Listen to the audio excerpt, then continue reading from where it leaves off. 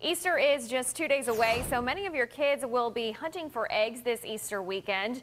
There are some important things to keep in mind before letting your kids loose. Keep an eye on where your kids are searching and what they're actually picking up. Now, there could be things like litter, cans, or glass that may be harmful. Make sure you're aware of the landscape as well and that your kids are appropriately dressed to run around. Greenville's Easter egg hunt at River Park North attracts thousands. Crews are there already working on safety precautions.